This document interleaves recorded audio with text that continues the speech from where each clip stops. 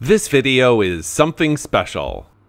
Actually, here on Bonaire, we have a dive site called Something Special. And this is a 3D rendering of one of the moorings that was taken with my iPhone 15 Pro Max in a Divevolk Seatouch 4 Max Platinum housing. It's pretty cool, and I've been blown away with what I can do with just 1 month of practice. But let's rewind a bit and review the journey that got me to this point.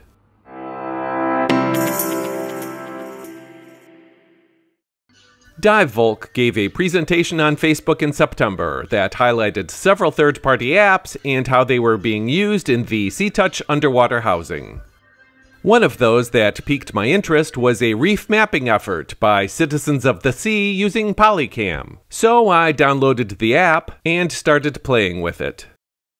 There are several methods to capture and generate a 3D model, but the most appropriate for our purposes were LiDAR and photo.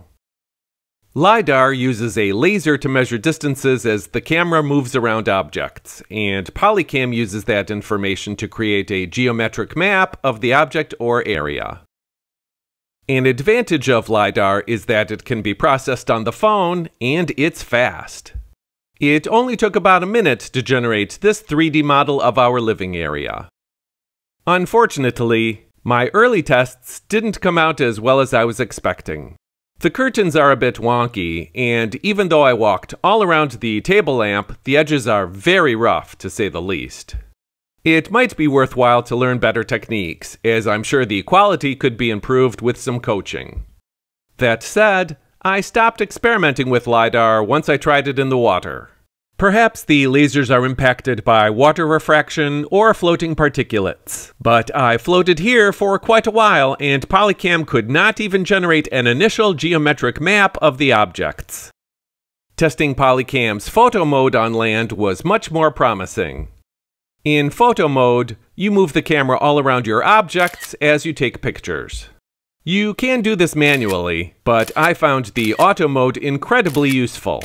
When it senses the camera has moved enough, it automatically takes the next shot. Photo mode brings with it several considerations. The first is that there is a limit of 2,000 photographs.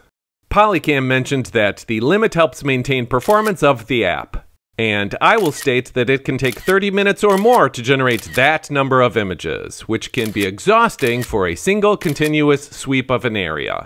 But it is something to be aware of. The second is that, unlike LiDAR, the photo method cannot be processed on the iPhone and requires uploading the images to the cloud for processing there. It's simple enough. Just click Upload and Process, or Upload Later if you just want to move on to the next scan. The upload and cloud processing can take a while, depending on the number of photos and your connection speed. Our couch model had 236 images. The upload at medium quality took about 6 minutes, and the cloud processing took another 8 minutes. When it's complete, you can view the model directly on your phone, or you can use a laptop to log into the Polycam website, where you can do everything you can do on the phone, but on a much larger screen. For the best results underwater, I found that swimming around an object at 3 different levels generates pretty good results. The first pass should be low and straight ahead. The second is above at about a 45-degree angle, and the last few passes directly over the top. I also experimented with capturing a larger part of the seafloor by picking an object, circling that, then picking another close by, circling that, and then a third. You can actually see 3 brighter circles on this map, where I went around the mooring, then the isolated brain coral, and then the cluster of 3 coral heads. Things get a bit trickier when moving from the shallows to the reef. Coral heads, tube sponges, and gorgonians might be so close together or dense that it is difficult to circle specific objects. It still works nicely from above. The models just lack some of the detail. Even though I've only played around with it for a short time, I do have a few general observations. One is that passing fish don't seem to be an issue. Even though they may swim by when one or two of the images are taken, the composite model generated by the Polycam algorithm seems to remove isolated and temporary sea life. Floating schools of fish, however, can cause some issues. They are still enough to make Polycam think there is a static object there, but also move just enough that the algorithm struggles with generating that portion of the model.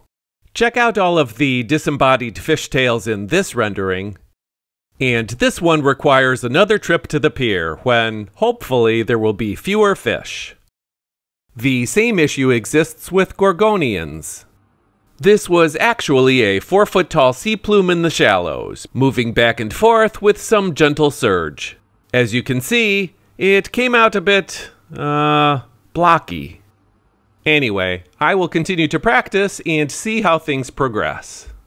Another thing I want to play with more is Blender, which is a free open source application that can manipulate 3D objects. I'm sure that is a gross oversimplification, because it looks like you can do a ton of things with it. But for my limited needs in this context, I have been able to export 2 overlapping 3D models from Polycam, import them into Blender, and match them up to create an aggregate 3D image. To be sure, the learning curve is steep, but it would be awfully cool to build a 3D map of an entire dive site. Before we end, there are 3 more points I'd like to mention. The first is that, while Polycam does have a free version, it comes with some limitations. The most important from my standpoint was the 5 photogrammetry captures overall, and 100 images per capture. So, if you want to do anything more significant, the month-to-month cost is $27, and the annual plan is $150. Because of the cost, I also investigated a free app called 3D Scanner App. That too has LiDAR, which worked pretty well on land and not so much underwater. It also has the ability to capture photos, although the limit is 250, which is more than Polycam's free version, but significantly less than the paid version. Like Polycam, the photos cannot be processed on the phone, but 3D Scanner App has a companion laptop version, which allows for local processing instead of relying on an internet connection to the cloud. And individual models are also exportable and importable into Blender to create larger aggregate models as well. Second, please note that this is certainly not a comprehensive video on any of the apps. Heck, I've only had them for a month, and there is so much more to learn, from the settings, features, and capabilities of each application, to the process and techniques by which I can capture images for the models. That said, I hope this is adequate enough to show off a rather unique activity that can be done with your mobile device underwater, but only in a Divevolk housing. Finally, here is our standard disclaimer. We receive no compensation from anyone. We also don't accept free trials or test versions of commercial products, and we don't have affiliate links. We pay for everything to ensure there is a clear line of separation when discussing gear. If we like a product, it's because we like that product. And hey, if you're liking the content, there are 3 ways to support the channel, all of which are free to you. First, if you're not already a subscriber, you can correct that by hitting the subscribe button. Second, click on the like button. And third, maybe tell us what you liked, ask us a question, or give us a suggestion in the comments below. Regardless of what you do or do not do, we're just glad you stayed with us this far. Thanks! Smiley face.